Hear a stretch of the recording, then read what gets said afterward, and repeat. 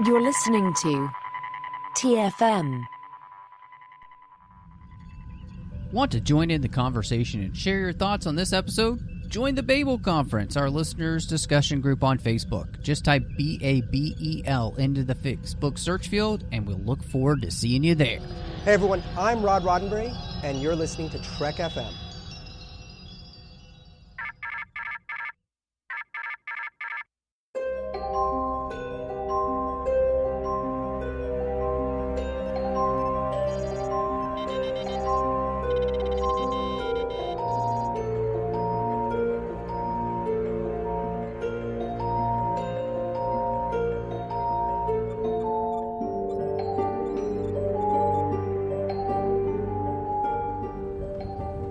Are you taking all these books? I thought I'd take some light reading, in case I got bored.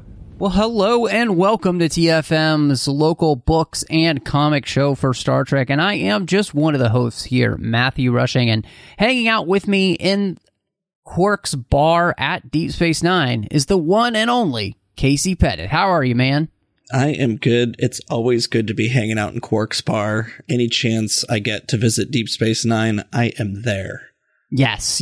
Well, and I'm glad that I've got enough Quark's bucks for us to be drinking the good stuff tonight instead of just the regular old synthahol. So, do you think I can use those anywhere else, or are those just here at Quark's? Think Depends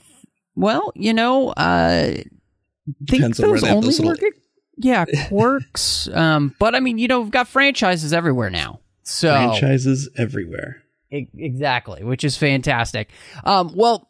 Before we dive into everything, we've got some great news items to talk about, and then we're going to be talking about Warped, which is, I think, one of the very few Deep Space Nine hardcover books, but it was also the first Deep Space Nine hardcover book, so we're excited to be covering that this week. Before we get into it, though, of course, you can find us wherever you get your podcasts. We would really appreciate you going over to Apple Podcasts. Give us a star rating review. 5 stars is always great, but if you've got some thoughts on the show, we would love to hear it. We also read those reviews out on the show. You can make sure you're subscribed wherever you're listening to this, so that way you'll get the shows as soon as they drop. You can also find us on Twitter at Trek.fm. We're on Facebook at facebook.com/TrekFM. We're on Instagram at TrekFM. We've got a listeners-only discussion group, so you can join listeners from all over the world talking about the different shows here. And, of course, Trek.fm, where you can see all the shows that we are doing. And then if you would like to help the network, like our associate producers here, Casey Pettitt, as well as Greg Rozier, you can go over to patreon.com/TrekFM and become part of our team. We're actually lower than we'd like to be support-wise to make sure the network keeps coming to you each and every month. So help us out. Go to patreon.com/TrekFM and become part of the team. Well, Casey, we do have a couple of comics that have been released since the last time we recorded, and one of them is Lower Decks 2.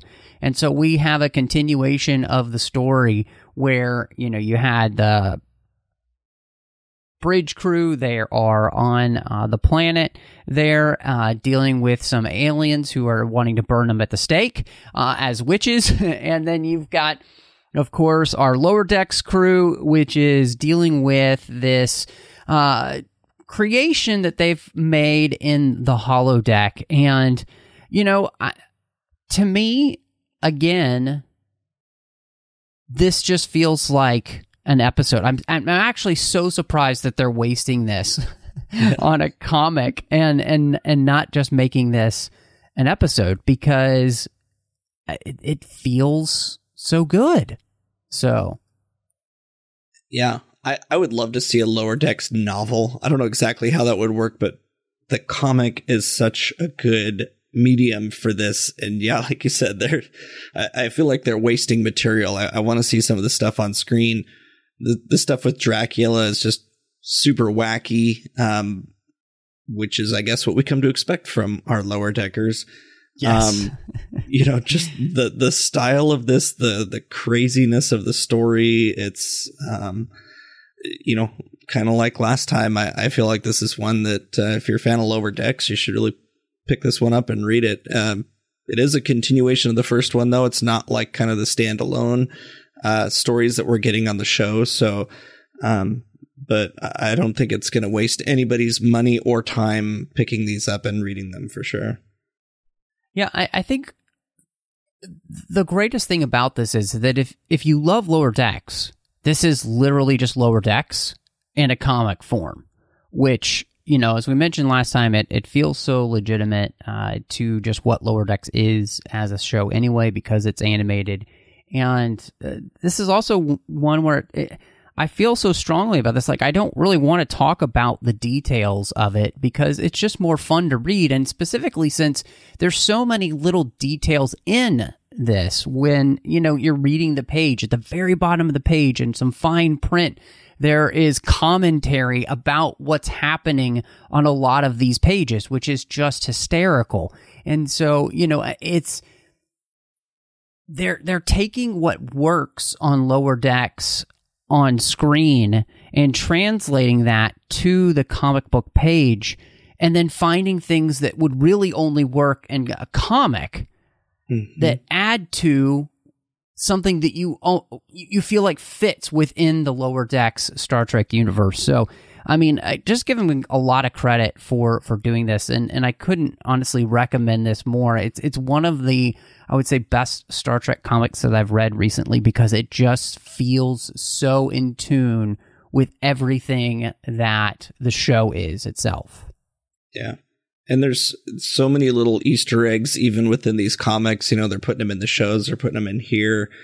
And I mean, even just down to the details of this comic, like there's one point where Mariner's holding up a pad with some instructions on how to test for sentience on it. And if you're reading it on an iPad like I am, you can zoom way in and see, and you can read what these steps are for sentience. And it's just, you know, they didn't overlook anything when they're doing this. And I think it's just such a great homage to the show. It's a great, I mean, we're 2 issues in, and, you know, we both love these so far. So, you know, I think I just can't wait to see what they do with these going forward.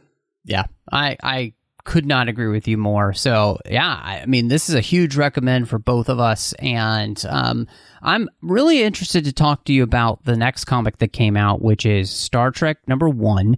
And this is the beginning of a brand new series, as we talked about last time, as we were mentioning what their thought process is, which is this is almost like Star Trek Avengers. We're going to bring some of the best characters from Star Trek together to go on a mystery. And, you know, this is not a cop-out, but I don't want to talk too much in detail about this, because I really do think if you haven't read this comic, you don't want this spoiled for you. I think it's better to be read, but there are a couple things that I did want to talk to you about, which is we've both read, you know, the lit verse, and, you know, been very much marinated in, especially what happened to Sisko when he came back. So I really am interested in your opinion of how this works for you with Sisko returning, so that we can go on this specific mission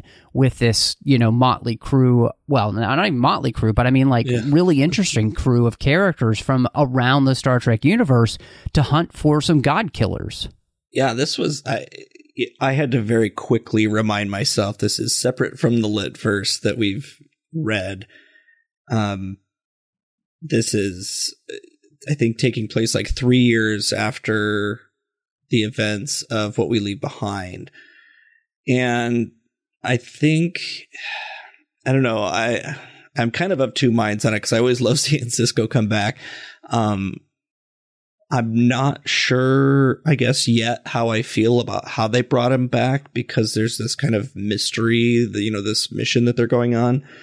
And so to me, it's kind of like, I can't say if it's worth it to bring him back yet until I see what this mystery is and how he interacts with the crew. Because it's, I mean, even this first issue really is just kind of a mystery in itself. Like, he comes back, but he's got this word in his mind, this place that they have to go, and he can't even go meet his new daughter, or his 3-year-old daughter at this point, I guess, until he settles his mind on this issue.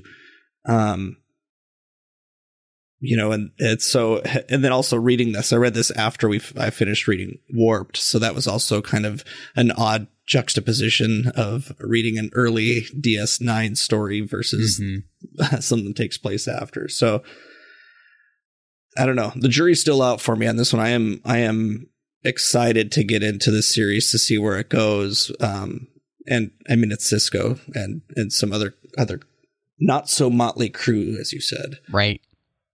Yeah, it is a couple interesting things for me. One is that this takes place before Nemesis, so that we can have Data here. So that's very interesting. Before he, meets his end, and I'm a little bit different in the sense that, to me, if you were going to bring Cisco back, this is the way I want it to happen. Because instead of just pretending which is basically what we end up really doing in the Litverse, is just taking away and stripping away everything that makes him special, taking away his, godhood, basically, and pretending like that didn't really matter. This makes all of that matter, and it feels like a really interesting connection to everything that Deep Space Nine built into the character and where we want to take him, that we're going to bring him back from the Prophets. And now the reason that he's back is because he has to save the gods of the galaxy because of what's going on. And I appreciate that so much more. And even, you mentioned the idea of him not even get to see Rebecca. This fits very well with the Cisco that we know from the series, which is he's one who can become a little bit obsessive, especially when it comes to these type of things. And so, all in all, I mean, this issue really did it for me. And it made me I've honestly not been this excited about a Star Trek comic in a very long time. And partly because I feel like they're actually telling a story that has a really interesting why to it, which is the most important thing when you're telling the story. What is the why? This why is fascinating to me, and it involves characters that I love, and I can't wait to see where they go with it.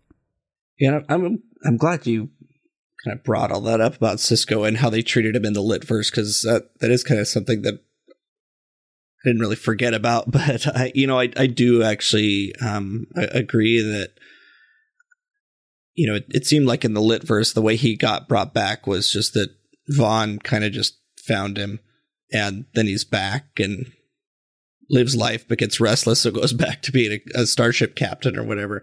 And at least here, like you said, he's still, even though he's lost his connection to the Prophets, there's something he still has to do in that role as the emissary, essentially, which is one of the things that made him such a fascinating character. So yeah, I'm glad you brought that up, because that was kind of something that had kind of slipped my mind, I think, as I read it. Well, I'm very excited to see where this goes. So quick question then for you. Say you were gonna, give this a rating out of 1 to 5. How would you rate this as the start of this new, Star Trek comics adventure? I think I'd actually probably give it a 5, just because this is not anything what I expected. When we've seen the cover with Cisco and Data and Crusher and whoever all else, there, you got to kind of wonder how they do it. But this one issue does a really, really good job of setting the stage for what's going to happen next. Mm-hmm. And the characters that are there they didn't really feel jammed in there. Like they were like, it'd be hard to imagine this taking place like on a television episode, even a crossover event. But right. At the same time, it made sense for the story they're telling. It's not like it's not like Worf in, any of the movies where these right. people were all just kind of there. Yes. Yeah, no, it's a great point. I think I would agree with you. I would probably give this a 5 as well. And mainly just because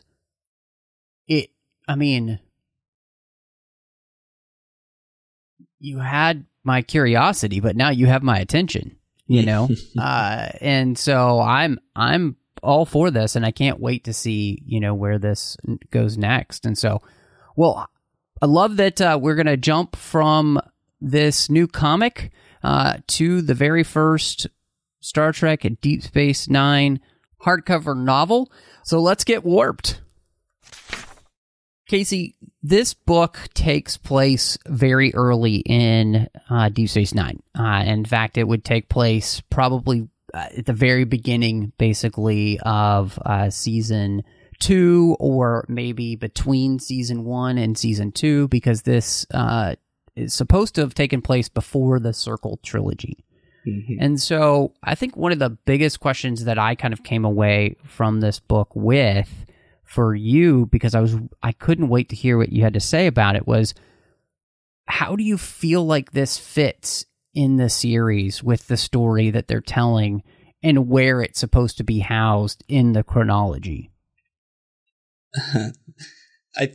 It's really interesting. I feel like this book and this author were ahead of their time for Deep Space Nine.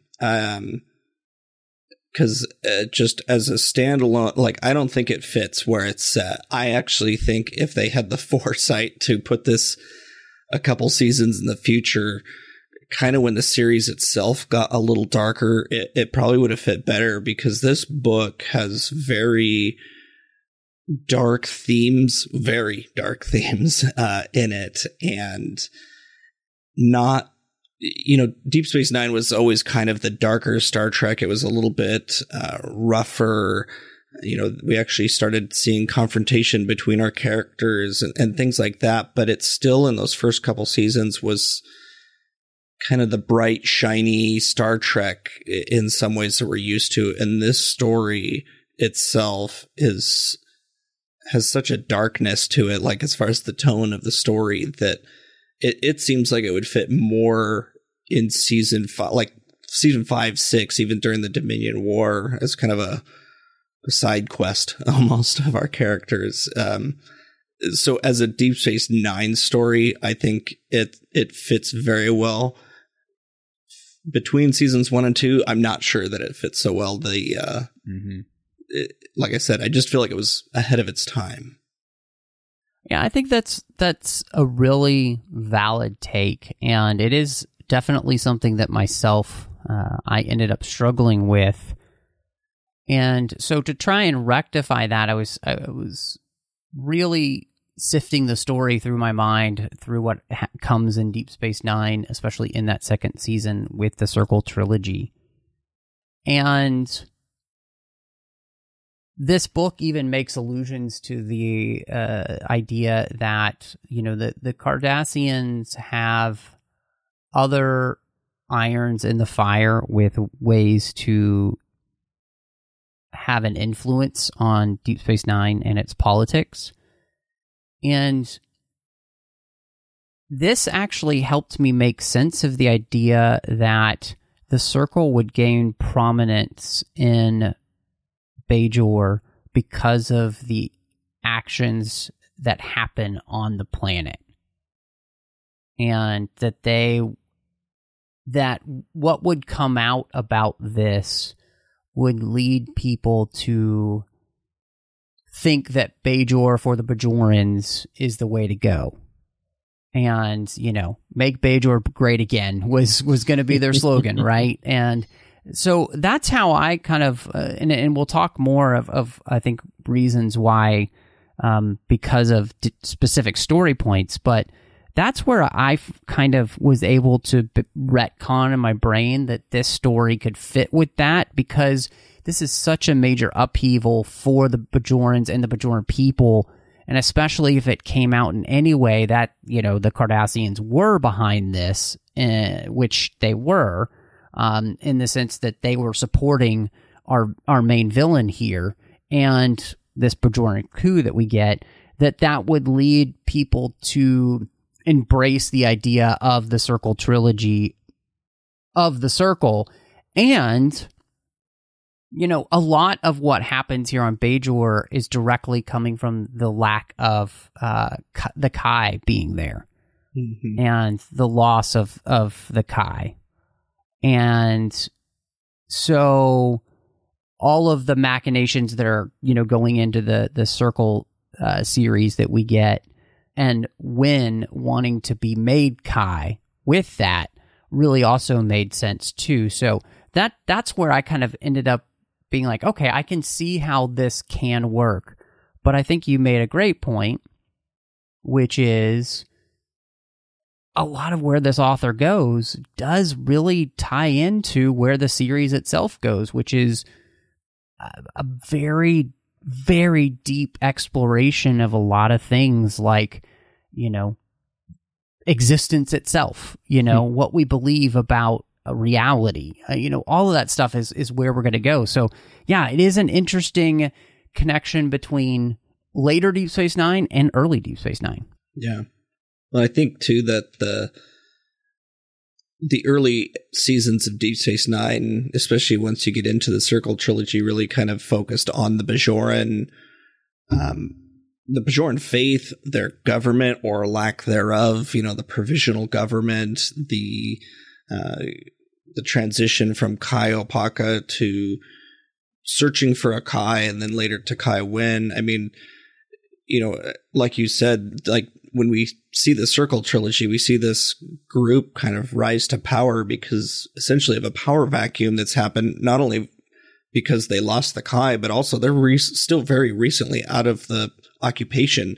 And so there's this huge power vacuum where, these different kind of factions are rising up and want their voices to be heard. They were all fighting against the Cardassians, but once the Cardassians go away, now all their old rivalries kind of come back to the surface.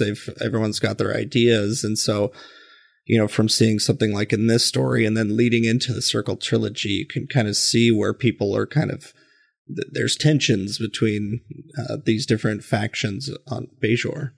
Well, and I think that leads us perfectly in the idea that one of the big story points that we get is this Bajoran coup that happens. And this General R, I think is how you would say his name, who's leaving this Severalty Front, which very strange name, yes, has joined with a character that we come to know as McCogue and plans to basically make Bajor for the Bajorans. But one of their biggest plans is they're going to take these CI augmented holosuites to create a financial boom for Bajor, which makes it independent, not needing anybody else. And this was just a really interesting thing to me because we see this general be able to overthrow the Bajoran provisional government because we know how weak it is there. And just the idea that, okay, if we're not going to, be looking to the Federation for help, we do have to find a way to make ourselves financially viable because, of course, Bajor at this point is very poor after what happened with the Cardassian occupation. And so kind of linking themselves with this person for financial gain is just, it was a really interesting story point. Yeah, and a lot of interesting characters in here too, between General R and McCogue, who isn't even a Bajoran himself, but the use of this technology and really kind of diving into the sci-fi aspect of Star Trek and exploring the use of holosuites and these augmented holosuites. You and I both have kind of talked before this, like this story was so dense and, like even just the explanation of these holosuites took a long time in the book. But at the end of the day, it was like a very clever story point. It's something we haven't really seen before. We haven't seen the holosuites or holodecks on any other of the Star Trek series used in quite this same way. They really got down into the nitty gritty on the science aspect of things. And,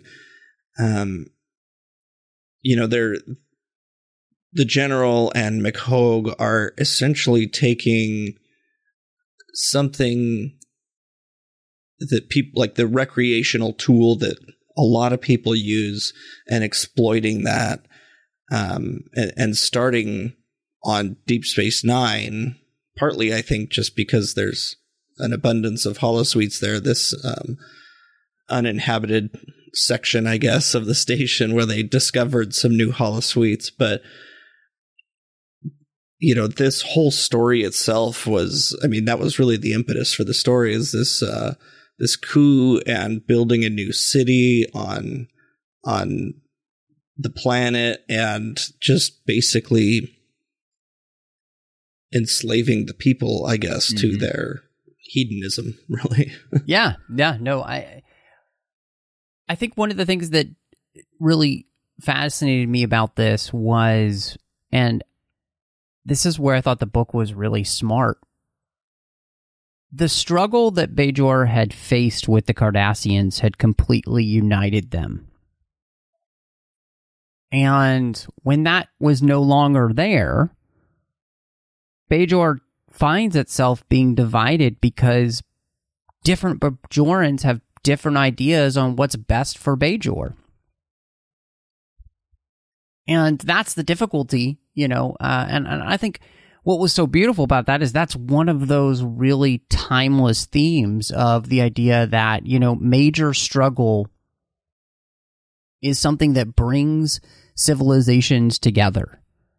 And yet, when those are over, you are going to see these different factions pop up of different ideas of, okay, well, how do we move forward? And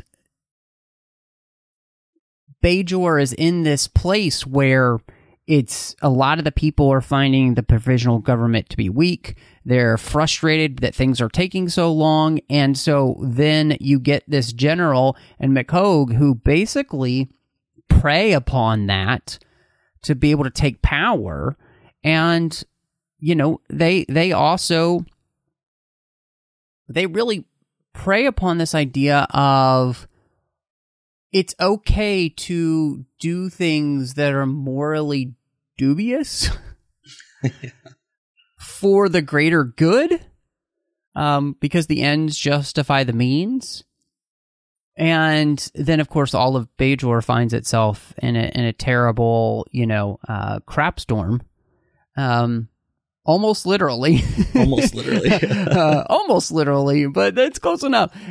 Because of these actions. And I felt like this book was really doing something to which I find Deep Space Nine so good at doing, even as I continue to watch it today, is that it's relevant.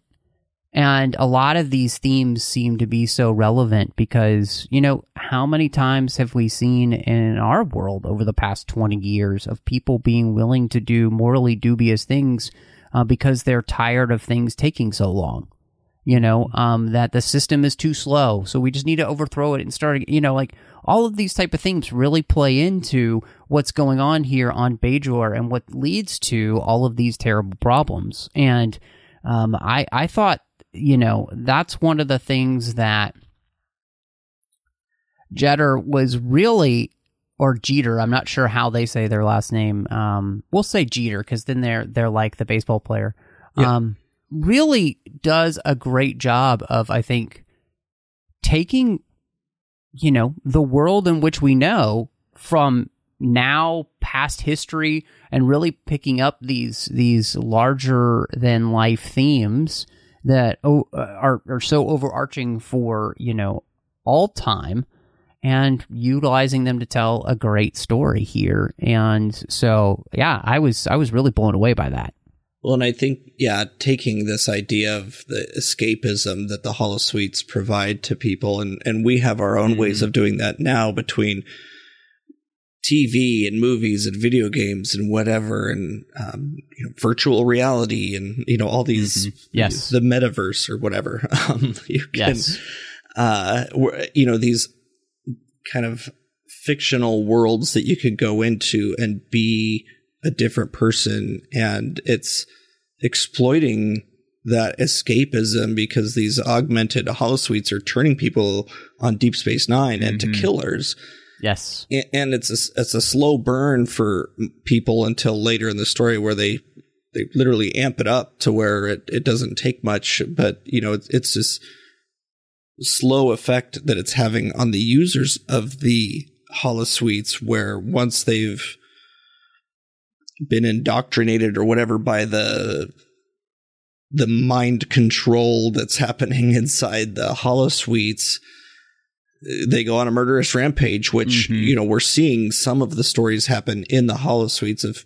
And we come to find out McHogue is in there himself and kind of prodding people along to do the things that they maybe wouldn't normally do. And we see it with Jake Sisko, especially at the beginning of the story, starting to fall into this a little bit, although he's still early on and he's able to be strong and not act on those feelings even within the holosuite.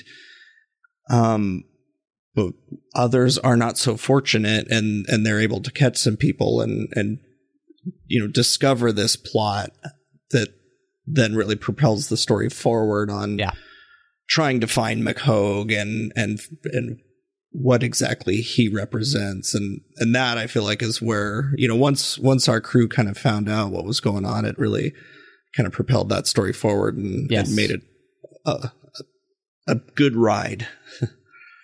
Well, and you bring something up that's really interesting, because what McHogue is selling is a license of freedom. And I would say his name really shouldn't be McHogue. It should be McLusion, because he's delusional. And that's what he's selling to people. And what he is selling in his augmented holosuites is this idea of libertinism, right? The idea that you can do anything you want, you can have anything you want, you can create your own reality, and it can actually be reality. You can truly live your truth, whatever that is. And the crazy thing about this CI technology is that it actually, the illusions become so intense that it begins to override, they say, the user's perception of reality itself. And this was just so fascinating to me, because it is, in many ways, I think, the fact that this book is written so long ago, and yet it is pinpointing an issue to which we have today of the idea of people, this is 1995, but pinpointing the idea that people would truly want to be able to create their own realities is, fascinating here. But like you said, what they don't realize is that McHogue has actually put himself as God of this new reality. There's actually really no freedom outside what he wants. And so he's just someone who basically is repeating a lie long enough so people begin to believe it, Like, he's tickling their ears, telling them what he wants to be, but really what he is just a con man who believes himself to be God. And then in the end, he becomes a slave to his own desires, and so does everybody else who gets caught in this technology. And it is just absolutely fascinating just how well this thematic element and this plot element play out, I think even more so in today's world than it did in 1995. Yeah, it did a good job of almost creating an existential crisis for a lot of our characters. Yes. And the way that it explained it, and even the way I think McHogue explains it, I think Bashir or Dax or somebody might explain it also at some point, but the fact that they actually lose the ability to determine what's real and what's not, and especially towards the end of the story when Sisko is really experiencing that himself. But then even going further, they kind of contemplate like, well, okay, well, this is, I'm just going to believe that this right here is my reality. But is it? Are we still in a holosuite? Are we still in this imaginary world? And it kind of creates this almost Inception type kind of thought process, like a dream within a dream within a dream, you know, and how deep can you go? You know, to the point where it even had some of those same themes of like how the further in you are, the slower the quote unquote real reality's time is moving. Because I think, I can't remember who it was that went into the holosuite, that it was like 7.5 minutes. I don't remember if that was Odo or if it was somebody else, but they said that they were in there. They felt like they were in there for Dax, hours, I believe. Or is that Dax? Yeah.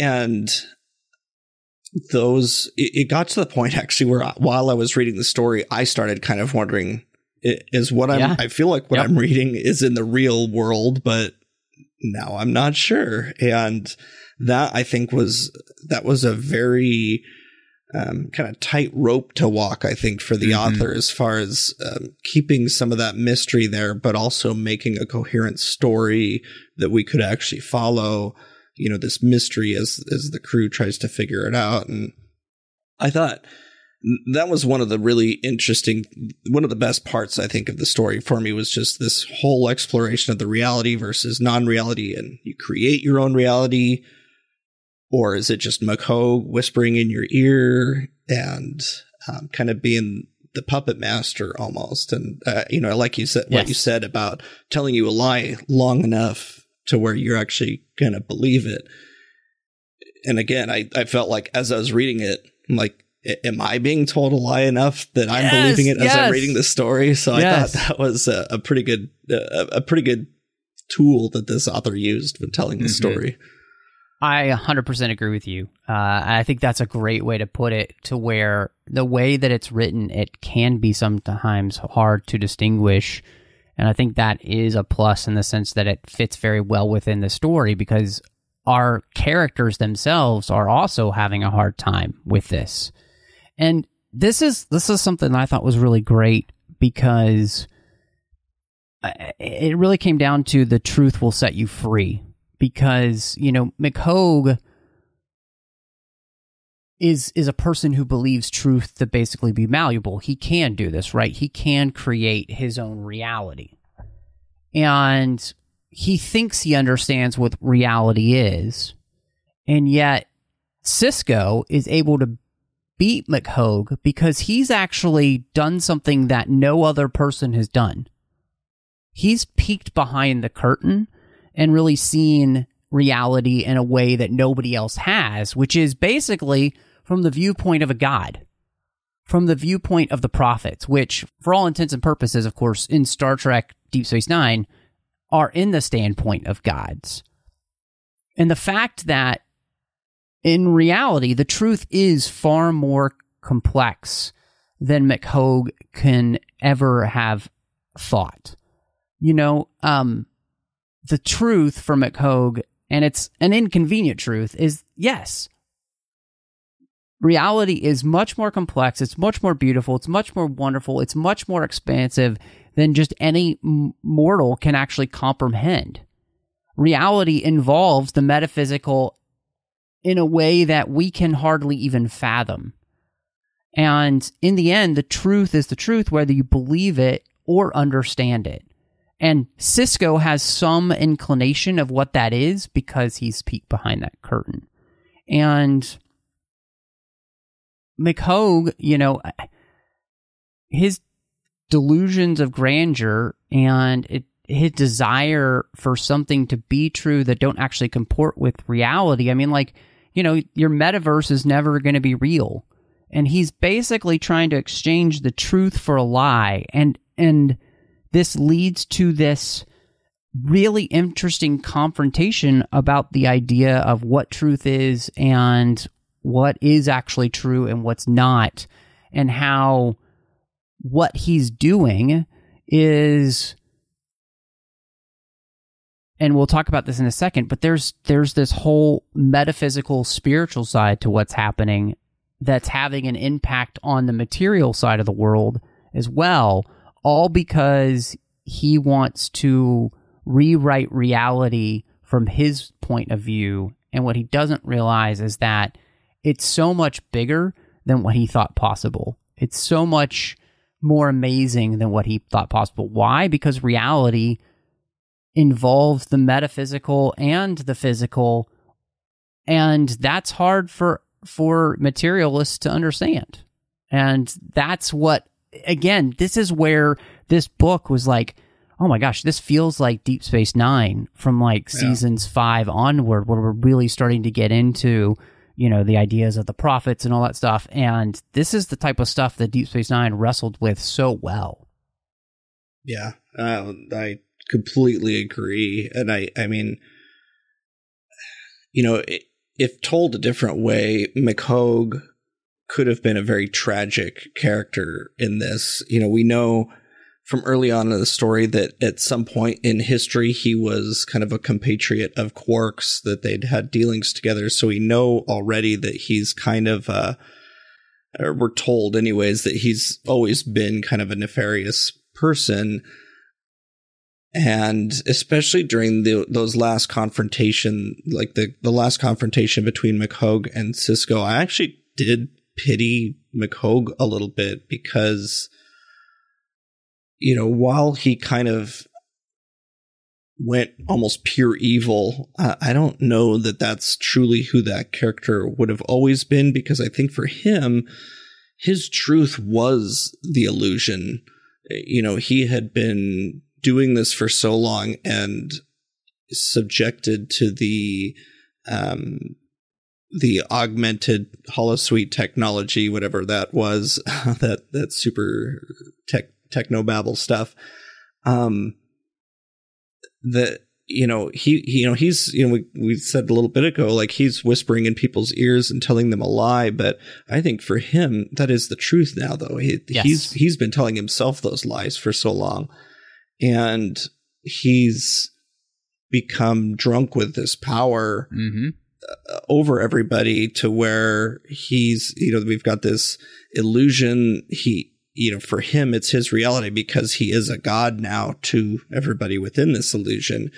And I think that makes his character tragic. What makes him not so tragic is in the end, when he's taunting Sisko, and then, you know, our hero Sisko, you know, like you said, he peeks behind the curtain. He knows what the deal is with all this, and everybody leaves a little piece of them inside this illusion, and realizes there's this little boy that he had seen with Jake early on, and that little boy actually was McHogue, and was more probably the true McHogue.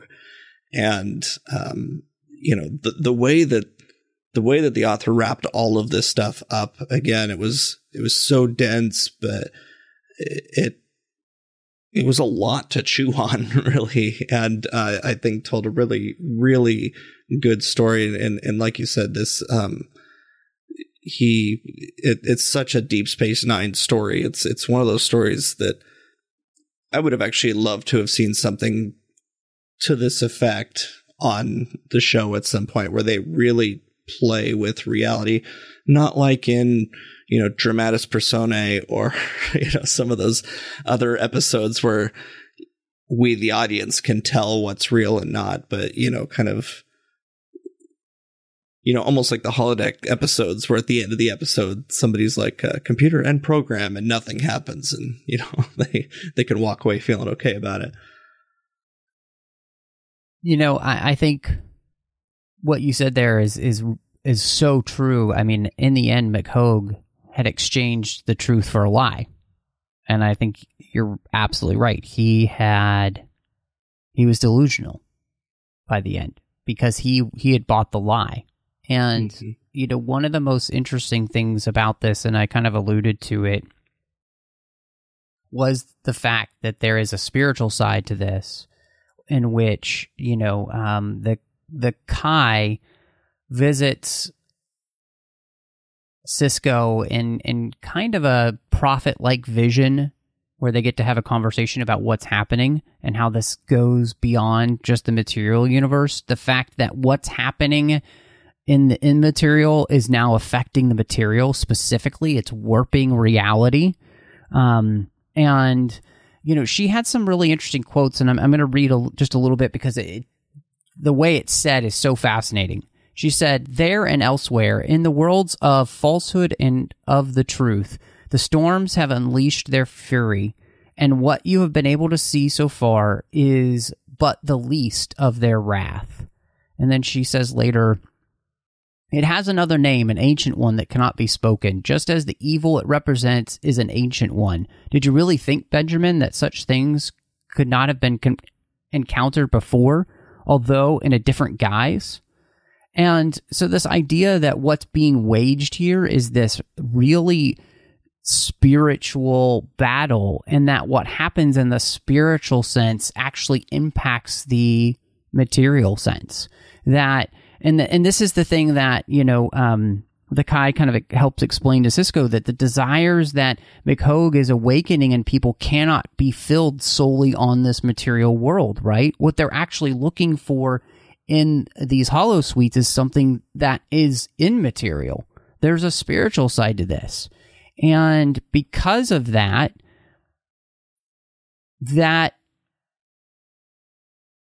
battle between basically good and evil, this insatiable appetite, this insatiable desire just for more, this selfish desire for only what one wants at the expense of all others, is warping reality. And this to me blew my mind how deep this book was getting in the spiritual side of Deep Space Nine here, right before obviously the Circle trilogy, but also before, Deep Space Nine really, I think, dug into this. But at the same time, this feels like the discussion Season 1 ends with In the Hands of the Prophets, where we're having this major discussion between science and spirituality. And this book just kind of takes that idea and completely runs with it and says, yeah, it's not as divorced as you would like it to be. In fact, they actually go together. And to me, that's another reason why I felt like this book really fit within the time period they were writing, because it does kind of pick up the subject matter of where we ended Season 1. That's a really good point, because especially early in Deep Space Nine, Sisko himself is very much struggling with this. He does not want to be emissary. Yes. He is very much like thinking from the Starfleet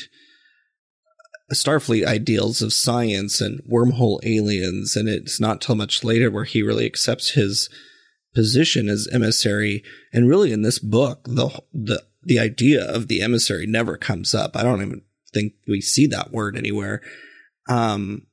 But, like kind of, I'll see your Kaiopaka quotes, and I'll raise you one here where she says, "This being you call McHogue, he's an ancient enemy, one who wears this man's face as a mask, the better to deceive those who only see with their eyes and not with their hearts." And I think that's just another one that gets exactly to what you were just saying about even McHogue was seeing with his eyes. The people going to the holosuites, they see something with their eyes, but what she's saying is like they really need to follow their hearts, and they're looking for something deeper. And kind of unfortunately in this story, the mass of people are really led to McHogue, and it's Sisko who kind of has to step back and kind of lead with his heart at the end of this, and in order to get out of this illusion that he's in and get back to reality, essentially trapping McHogue in the illusion by himself and freeing everybody else. And you could say almost, not fulfilling, but, contributing to his role as emissary to the Bajorans. I really like you bringing up that quote there, because there's another part of one of her quotes where she says, "Perhaps that is what the more foolish of your blood would call progress, that dizzying rush to potentate and to enlarge that which was already dreadful enough before." Which, the way in which that quote nails the idea of and I think that this book clearly is saying that what's at the heart of humanity and or all of the alien races we see is not good, but something that's more prone to evil. And that to say that one can have absolute freedom with no consequences is foolish. And that it is already dreadful enough before that idea. And I think too that this whole thing really drives home what Deep Space Nine does, which is that reality is much more complex, it's much more beautiful, and it's much more wonderful than we even thought possible. And because it does involve a material side and a spiritual side. And that's what Deep Space Nine struggles with and wrestles with, and that's what this book does too. And just, I absolutely love it because, this is exactly what Deep Space Nine does when it's at its best. It truly is making you think. And so, now, I have a really interesting question for you, Casey, because one of the things that we've been doing right now is just, I think, legitimately singing this book's praises. Mm-hmm. But I can't say that I feel that this book is perfect. And the reason for that is what I feel is the voices. And maybe even the writing style of the book is sometimes a hindrance. And so how do you feel, especially since this is a very early Deep Space Nine book, how does this book capture the voices of the characters for you? Does it? And is the writing style, where we've called it out to be a benefit, is it ever a hindrance to you at all? Yeah. So this is... Yeah. Yeah, I do feel like we have been just dumping praise on this book, which, and rightly so. But one of the things Star Trek books I feel like always struggle with is early on in their runs. And I would even say it for some of the recent, like for the new series too, like Discovery and in some ways Picard. But especially with these older ones, no, I don't feel like it really captures the voice of the characters. Or maybe I'd say it's hit or miss. There were times where when I was reading this, and there's even a historian's note at the beginning that says it takes place like just before the Circle trilogy or between seasons 1 and 2. It said something like that. So clearly season 1 at this point was done, and actually season 2 was already going when that note was written. But sometimes it felt like the author was just using the series Bible and not actually the episodes and the actual performances. So there was just some times where it just wasn't quite right. I actually kind of liked Bashir in this one because he wasn't the womanizer he tried to be in early Deep Space Nine, but it's also not the Bashir that we knew at that time. As to the writing style, there was a lot of things like I said earlier that I liked, but overall, this was a hard book to read. It was beyond just the density of the story itself.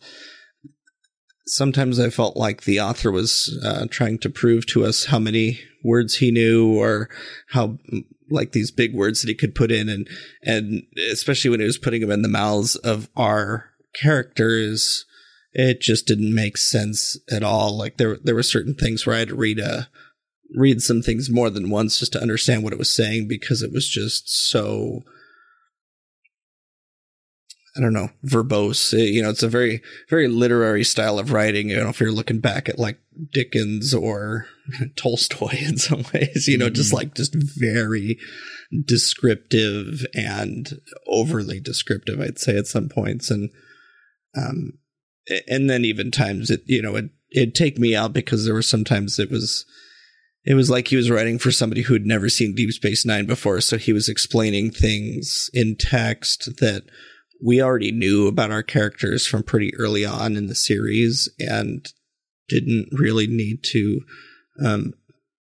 describe so much like what a trill is or, Right. anything like that. So yeah, there was, it was those were the biggest struggles. I almost wish that once again, that this was written later and set later in the series, because I think it would have just sounded a little bit better and fit better at that point. But yeah, so for me, this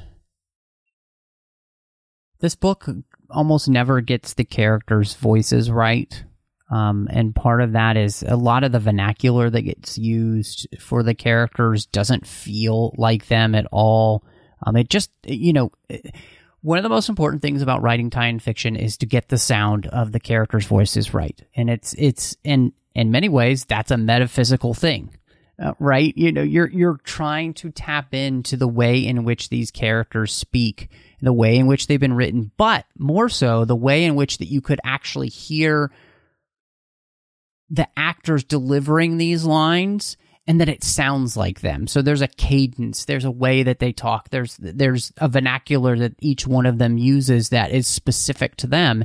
And so I think you really nailed it when you said this feels like that they've been writing on the series Bible instead of having been, just poring over watching the different episodes as many times as possible to try and get that down. And so 100%, this doesn't necessarily work in that way, which is disappointing because this book would be absolutely perfect, I think, if that was the case. But also, you did mention that there are some places where I think just the writing style itself becomes a little obtuse in ways that it doesn't need to be. So a little bit more clarity and brevity in the writing and just the understanding of the story would just help. In some places, I think that works.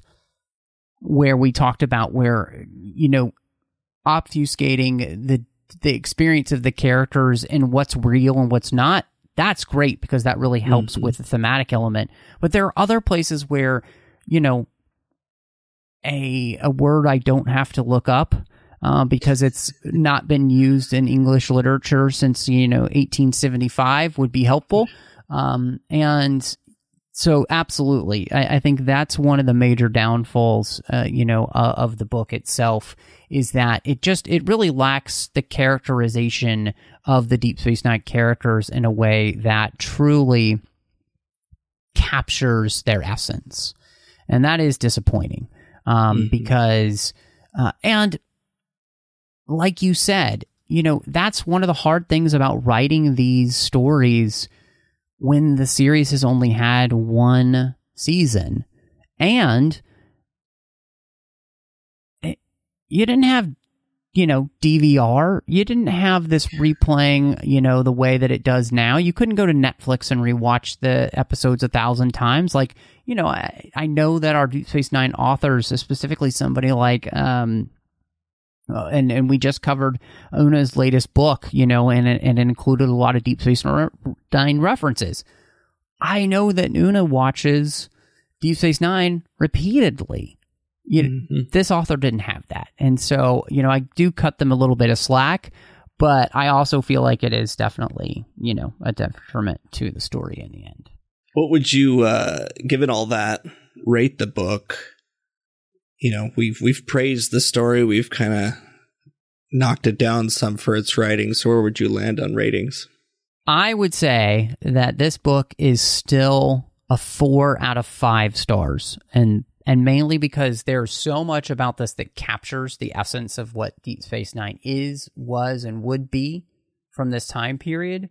I'm just going to take away that 1 star for the characterization. But and I didn't know where I was going to land when I was in the middle of the book because there were those frustrations. But getting to the end of the storyline was just so rich, so deep that I was like, yeah, that completely ameliorates many of the problems that I have with not completely hearing the voices of the characters the way that I would love to. So, yeah, that's where I end up. Where are you, Casey? Because, yeah, I know, obviously, it seems like we've agreed on just about everything good and bad. where did you land? I dinged it a little bit more than you. I'd say it's in the 3 to 3.5 range, and a lot of it, the writing style is really what kind of did it for me. It was really hard to slog through some of the kind of flowery,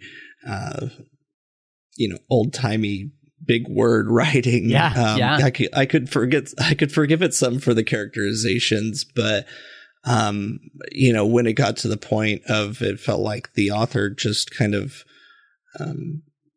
building himself up a little bit. Not that they need to write down to Star Trek fans, but no, I there's understand. kind of a time and a place. Yeah, and it's just, I think you said it right, where it was good when it needed to be, but then other times it was like, let's get to the point. Brevity is key here. Let's keep the story moving. And sometimes it really slowed it down. So I'd give it 3 or 3.5. Yeah, no, and in all honesty, I can't fault you at all for that. I really can't. I absolutely understand that being the case. And, just because of my personality, this thematic work was so strong, it could, let's just say the thematic work covered a multitude of sins when it came to the rest of the book. But I think you're 100% right there, and so, if I wasn't being more generous because of that, I probably would be at the 3.5. That you're at, and I am definitely being overly generous, and I'll just freely admit that. But I think that's the thing, is that a book can be far from perfect, but it can still find a way to capture your imagination. And man, I do wish this book had just been written a little bit later, where they had more time with the characters, because I think this book could be one of the absolute best Deep Space Nine books and or Star Trek books ever. And yeah, it isn't. Well, I just love diving into some of these older books, these hardcovers, the event novels. I know we got some more coming in the future. We got some other things coming up. But, especially when we get a chance to go back and revisit Deep Space Nine, I love that opportunity. I feel like because the novels, hadn't been going as long as the original series or Next Generation, like they just didn't get a lot of novels to go. And I'm glad we've been able to continue that series after, but I also love just going back and looking at some of these old ones too. Yeah, no, I 100% agree with you, man, and I can't wait. In fact, I think we've got a really big treat for everybody coming up the next episode. We're going to be talking about the making of book that just came out for First Contact, which, we haven't talked about a nonfiction book here in a long time, but, this one came out, and both you and I were pretty excited about it and thought, this would just be a great episode for us to do, and so we're actually going to be bringing that episode out a little bit earlier than we have been because we just wanted to give you guys a little gift there, so we're excited to do that. But Casey, before we hit that, if people want to catch up with you and see what else you've got going on, where would they find you? You can find me on social media at Knitting Trekkie. I'm on Goodreads, Letterboxd, Instagram, and Twitter. You can also find me on Facebook and the Babel Conference, and you can find me doing another podcast called Mickey's Marvels, where we talk about everything under the Disney umbrella. Man, you could find me all over social media under the name MattRushing02. So Twitter, Instagram, Letterboxd, Vero. You can also find me here, of course, on the network with a bunch of different shows. One is the 602 Club. It's our whole other side of the network where we do so much Star Trek. We like to talk about all the other fandoms we love. There's some great bonus shows in there as well, like Assembling Avengers or Snyder Cuts. You can also find me doing The Orb with Chris Jones, where we do talk about Star Trek Deep Space Nine. Warp 5, talking about Star Trek Enterprise. Saddle Up is talking about Star Trek Strange New Worlds. And we've got The Artificial Tango, talking about Star Trek Picard. Overall, on the Nerd Party Network, I've got 2 shows. One's completed. So you can listen to the entire thing now. It's called Owl Post. I did that with Drea Kaufman, and we talked about every single chapter of the Harry Potter series, one chapter at a time. And then last but not least, the great John Mills and I do Aggressive Negotiations, a Star Wars podcast. And until next time, live long and read on. What do you call that, light reading? To each his own, number one.